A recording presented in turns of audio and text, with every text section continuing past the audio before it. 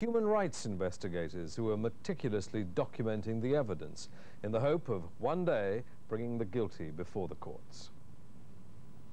Along the Kosovo border today, NATO's bombardment of Serbian positions was unrelenting. But if and when NATO do finally win this war, it will of course be too late for those hundreds, perhaps thousands, that are said to have been massacred by the Serbs. Yeah, these people arrived too early to be witnesses of what happened, because it happened only 10 days ago. What are we looking, what data are we looking? Andrej Lomen is a human rights investigator in search of refugees who may have witnessed atrocities before they fled from Kosovo. He sees himself as a detective working on one of the great crimes of the century. And he says he's uncovered evidence of a recent massacre of young men in a village in Kosovo called Studimia Epime. They were encountered by Serb forces who basically went tractor by tractor by tractor, demanding money from people, beating a couple of people up, and those people who didn't have money, in several cases, got executed at the spot. I mean, we've heard people saying that they saw 30, 60, 70 dead bodies lying on the road. I interviewed several people who saw people being shot in front of their eyes. I met one of those who says he survived this massacre, Bashkim Ademi. He told me he was shot in the leg by the Serbs and then had to watch his brother being murdered. They took my brother off the tractor, he says, and shot him dead. Then they shot my uncle too. He took this ring off his dead brother's finger, all he has now to remember him by. Among the refugees who've just come out of Kosovo, one has brought fresh evidence about another and earlier alleged massacre, this time in the village of Maja. He doesn't want us to show his face. Doctors, he says, lined the men up and took blood from their arms to go into the Serbian blood bank. The men began staggering around, he claims. They were so weak once the blood had been taken from them. Then they were rounded up into a group and shot with machine guns. Finally, the Serbs poured petrol over the bodies and set fire to them. Human rights investigators here are recording the stories of individual refugees in meticulous and painstaking detail. No one knows whether the Serbs responsible for what's alleged to have happened inside Kosovo will ever be put on trial. But if they are, there'll be no shortage of eyewitness evidence to use against them. Ben Brown, BBC News, Kukes in northern Albania. Forces. Serb television showed the evidence as apparently relieved troops headed for home.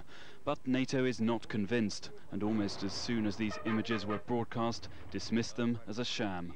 As soon as the TV crew goes back to Belgrade, the tanks just go back over the border. And the numbers are utterly insignificant. I mean, 250, which is the figure that I saw, is less than 1/2 of 1% of the Serb forces in Kosovo. And therefore, I would not even dignify this term as a partial withdrawal. I don't think it's any withdrawal at all. As once again NATO warplanes left Italy bound for Yugoslavia, NATO repeated its demand that President Milosevic pull all his forces out of Kosovo. But the alliance's tone is becoming more aggressive. Ethnic cleansing in Kosovo is being compared to the Holocaust. Milosevic likened to Hitler. You think the Germans would have perpetrated the Holocaust on their own without Hitler? Was there something in the history of the German race that made them do this? No, we got to get straight about this. This is something political leaders do.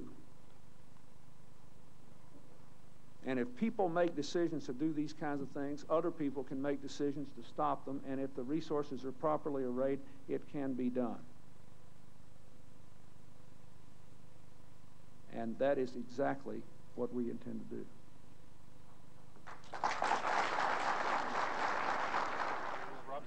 Serbian ethnic cleansing has also been condemned by the United Nations High Commissioner for Human Rights, Mary Robinson. She's been in Serbia, where the authorities showed her bomb damage from NATO raids. Before she left Belgrade, where President Milosevic refused to see her, Mrs. Robinson balanced her criticism of the Serbs with concern at the number of civilian victims of the NATO bombings. I think one of the question marks, and it's not for me to answer, I'm not a military expert, but if you have purely an air campaign, to what extent more are you exposing civilians? Because it's not focused on preparing for a land campaign, for actual fighting by soldiers. Why is it that civilians are so much the innocent victims The 3 victims of last weekend's NATO bombing of the Chinese embassy were honoured as revolutionary martyrs at a ceremony in Beijing. In his address, the Chinese President Jiang Zemin accused the United States of using the Kosovo campaign to seek global dominance. But behind the scenes, there was some sign of an improvement in the relationship between the 2 countries. The Chinese leader has agreed to accept a telephone call from President Clinton. 7 weeks into this crisis, NATO has its diplomatic as well as military conflicts to resolve, and on both fronts, it's ready to welcome even the smallest sign of progress. Stephen Gibbs, BBC News. Well, join me live from NATO Secretary Robin Cook to discuss the Kosovo crisis. Mr. Rugova is also due to meet with British Prime Minister Tony Blair later in the day. Other leads. Our correspondent at the Stankovic camp, David Crabtree. David, what's the schedule for the First Lady? Well, she was due to be here at Stankovic camp in the next few minutes. She is, I believe, about an hour late, although she is actually in the country. She is meeting some officials, I believe, at Skopje, which is only a few minutes away. Then she's coming here to meet aid workers and pay tribute to them for the remarkable job they've done here in the camp, which now has about 18,000 refugees just in this one camp. Well, we've had high-level visits from Sherry Blair. We've also got, I believe, Roger Moore out in Macedonia at the moment. What is Hillary Clinton likely to add to help relieve the situation for the refugees? I think they feel that Hillary Clinton really has a lot more political clout and can actually get through to the people of America, because the Macedonian authorities are asking for more aid. They say they were on a knife edge economically even before this crisis began. Now it's sapping their already low resources, so they say they are desperate for money. Now, we believe... Port in Pristina and the railway station at Prizren, and it's close to here, in the village of Korisa, that Serb sources are alleging at least 50 civilians were killed and another 50 injured by NATO bombs. 2 more diplomatic developments. The United Nations is preparing to send a humanitarian mission to Yugoslavia this weekend. It'll include access inside Kosovo. And as Andrew Bomford reports, the ethnic Albanian leader Ibrahim Rugova has been holding talks with the British Foreign Secretary Robin Cook in London. Just a few days ago, Ibrahim Rugova was being seen in the company of Slobodan Milosevic. Today, Robin Cook seemed genuinely pleased to welcome him to London. This morning I have had a very useful and very good conversation with my colleague and friend Ibrahim Rugova. Mr. Rugova, the moderate leader of Kosovo's Albanians, was being kept under house arrest by the Serbs. Now he's free to campaign for peace on his terms.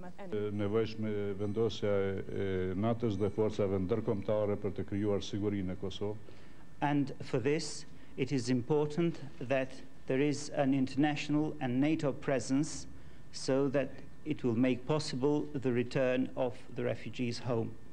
I have assured Dr. Rugova of the resolve of our government and of our allies to complete the task to which we set our hand, to reverse that ethnic cleansing of Kosovo so that the people in the refugee camps can return, and so that Dr. Rugova himself can return from exile. Day 52 of the bombing campaign, and the now familiar roar of fighter planes taking off from Aviano Air Base in Italy. They again targeted power supplies across Yugoslavia, using specially designed graphite bombs which cause electrical short circuits. There were blackouts in Serbia's 3 biggest cities and a string of major towns. Roads and local TV and radio stations were also targeted. More Serb soldiers have been seen returning to barracks in Belgrade. According to the Serbs, these troops have pulled out of Kosovo's capital, Pristina. But even if that's true, it still leaves another 40,000 soldiers and special police in Kosovo. This much-vaunted pullout is not impressing NATO. We see no signs of legitimate withdrawal. Taking out a couple of hundred soldiers here and a couple of hundred soldiers there is not what we consider to be a withdrawal. We consider that to be theater. The signs are that Chinese anger over the embassy bombing is beginning to abate. President Jiang Zemin, here visiting some of the injured, has now let it be known that he is ready to speak to Bill Clinton by phone. For several days, the Chinese have been refusing to communicate with the Americans, despite repeated US apologies. Andrew Bomford, BBC News. A rapid selection of photographs, some old but many knew, which I will call Milosevic's battle damage assessment. What are you going to see? Well, first and foremost, not military targets. You're going to see destroyed homes, and where there's a destroyed home, there is one or many destroyed lives. This is the trademark of the Yugoslav armed forces that are freed from any of the usual civilized constraints under which armed forces in most countries operate. And these armed forces are not pursuing a military campaign, but instead are carrying out a policy of ethnic cleansing. Again, an army not defending its civilians, but attacking them. First of all, I'd like to go to the village of Rachaj. There you see buildings in flames, and that is what happens when the Serb forces come to town. Almost complete destruction on those photographs of most of the houses. And what you note, and this is a very standard feature of this type of operation, is that there is no blast damage. Now let's go to the city in the north of Pudujevo. There you see, the village of Bela Kufcha. I was jumping ahead. There you see, first of all, on the left, buildings intact, and there on the right, buildings damaged. Again, no blast damage. These houses have clearly been set on fire.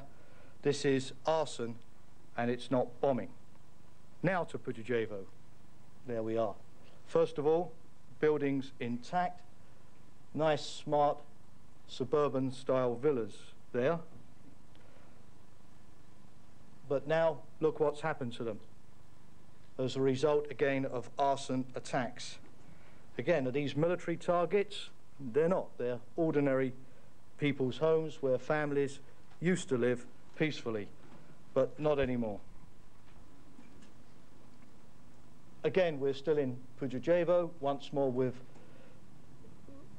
the photograph of the situation before Serb forces came visiting, and that's the situation afterwards. You can see clearly the interior walls on those photographs, and that shows the methods that the Serb forces are using. At the beginning, they used to use petrol, which they used to douse over the buildings and then set them alight. But as you know, of late, the Yugoslav armed forces have begun to experience rather severe fuel shortages, and so they are now using straw bales. Again, think of all the people who once lived in those buildings, and where are they now? We don't know, but they're certainly not living in their homes, that's for sure. And here we have, you can see top and bottom in Kosovska Mitrovica, the buildings intact, and then the buildings obliterated. It's very systematic, it's very methodical, it's house by house and street by street. Let's go to the next. Again, we're in the same place, Kosovska Mitrovica. Again, clear difference. Even from the air, you can't make any mistake about that. Before and after. More wanton destruction. Let's go to the next. This is at Grey Kovce in Serbia. And there, what is of interest at the bottom is a destroyed mosque. Now, as you know, the Serbs have spent a lot of time of late telling us about the threat to their cultural heritage in Kosovo, but NATO does not attack Orthodox churches. But you see there clearly a mosque which has been destroyed, burnt. Let's go to the next. This is a photograph, as you can see from the air, of a campsite of internally displaced persons inside Kosovo. We know that thousands of these internally displaced persons are currently, as you can see, in the valleys, on the hills, in the woods, having been forced from their homes. They're afraid to travel, and they are rightfully afraid. All of the refugees that have escaped are telling the same story. Roads full of Serb forces. People on railway stations not allowed to board trains towards the former Yugoslav Republic of Macedonia. or allowed to board trains only to be turned back later. Men pulled from the convoys, some literally at the border post just before they are able to cross to freedom, and verges everywhere littered with dead bodies.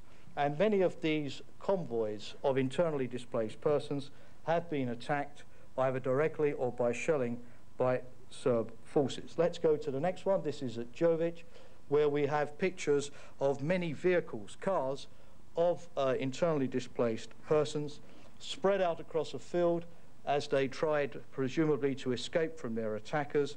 They have either been shelled or they've been deliberately shot at and destroyed and having been set on fire.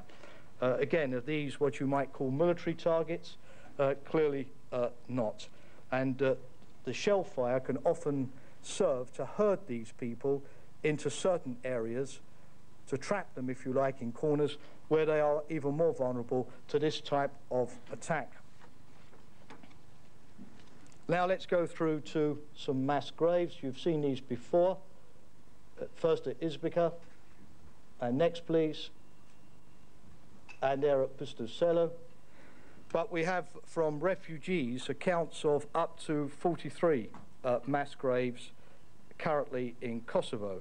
And God knows, quite frankly, what we're going to find once Kosovo is open again and the International War Crimes Tribunal is able to check out these stories and excavate at the sites and find what they are going to find.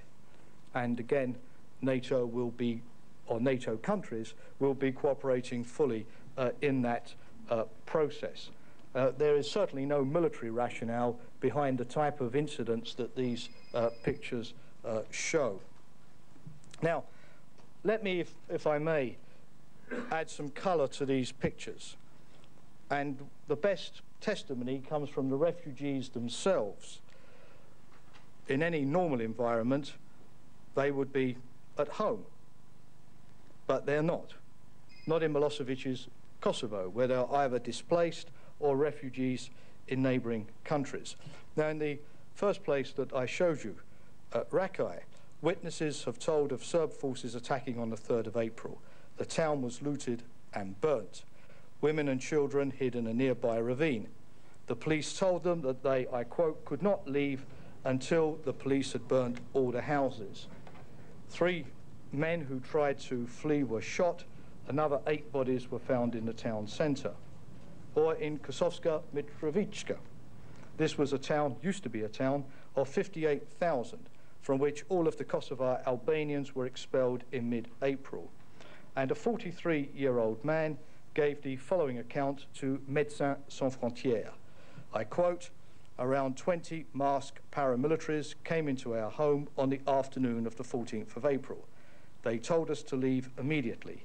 They emptied out the town, district by district. On the way, we picked up a woman who was walking alone with her baby. She told us that her husband had been taken away by the Serbs that morning. On the road, there were many policemen and masked soldiers. They stole 1,000 Deutschmarks from us. On the way, they took some of the men away. I told them I had a heart condition, and they let me go." Let's look at the other photos of Kosovska Mitrovica again. These, again, are just ordinary suburban homes. Or, again, at Bela Kufka, where on the morning of the 25th of March, the Serbs struck, leaving the village burnt and more than 60 men dead. These photos show a village which has been reduced to rubble. A survivor NATO spokesman Jamie Shea. For about 20 minutes, I moved. There were 6 survivors, but 4 were wounded. I didn't have anything. I think there were between 35 and 40 dead, of which 4 were my cousins. Now, remember, when we see these pictures and hear these stories, these are just ordinary, decent people. Farmers, doctors, teachers, mechanics, whose lives were destroyed for one reason and one reason only, their ethnicity.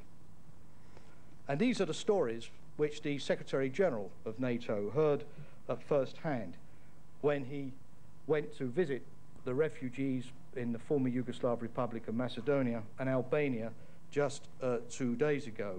What those refugees asked the Secretary-General was, please let us not forget what they have experienced, and we will not forget indeed.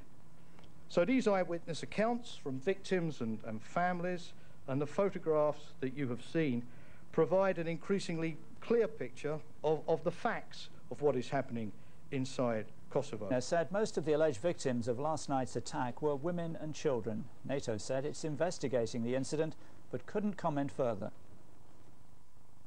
Survivors and civil defense officials in Kosovo say the 10-minute attack killed at least 100 ethnic Albanian civilians and injured scores more. For the moment, NATO isn't being drawn on the validity of the claims. I am not going to speak on this incident until I have the facts, till I have the full story. But when I do have the full story, I will give it to you. This morning, Kosovar Albanian leader in exile, Ibrahim Rugova, held talks in London with the Prime Minister and the Foreign Secretary. He met Tony Blair at Downing Street following a breakfast meeting with Robin Cook, after which Mr. Cook reiterated Britain's commitment to defeating President Milosevic. I have assured Dr. Rugova of the resolve of our government and of our allies to complete the task to which we set our hand, to reverse that ethnic cleansing of Kosovo so that the people in the refugee camps can return, and so that Dr. Rugova himself can return from exile. Fears that Russia may have been about to wash its diplomatic hands of the Kosovo conflict appear unfounded. Next week, Balkans envoy Viktor Chernomyrdin will be back in Belgrade, keeping up efforts to try to find a peaceful solution. Meanwhile, 2 Australian aid workers arrested by the Serbs at the end of March have been formally charged with spying activities. Steve Pratt and Peter Wallace face prison sentences if convicted. Mark Smith, Sky News. America's First Lady Hillary Clinton is seeing for herself the conditions facing refugees. She's been touring one of the camps in Macedonia, from where Sky's David Crabtree now reports. Hillary Clinton hugged young refugees and promised that all would be done to return them to their homes. She was visibly moved by some of the stories about how people were driven from Kosovo. They all want to live in their own homes, in their own land, in peace and security. The last thing that one of the women said to me is that all they want is what any mother or father wants for his or her children. This man told her that in the chaos his wife was left behind in Kosovo. I told her about if we didn't hear anything from her. So she told us that we don't have to lose our hope. She will do anything to help us. In all, Macedonia has around 240,000 refugees. The authorities here have been calling for more financial assistance, fearing severe political as well as economic repercussions. Mrs. Clinton will meet senior members of the Macedonia government, where more aid for this beleaguered country is bound to be on the agenda. America's First Lady received 2 main messages from the refugees: how much they appreciate the worldwide effort to help them, and how anxious they are to return home. David Crabtree, Sky News, at the Stankovic refugee camp, Macedonia. From the north down towards the capital, Pristina, it's really, the countryside is deserted. There are houses which are damaged by bombing. There are far more houses that have been torched. Their facades are blackened with smoke.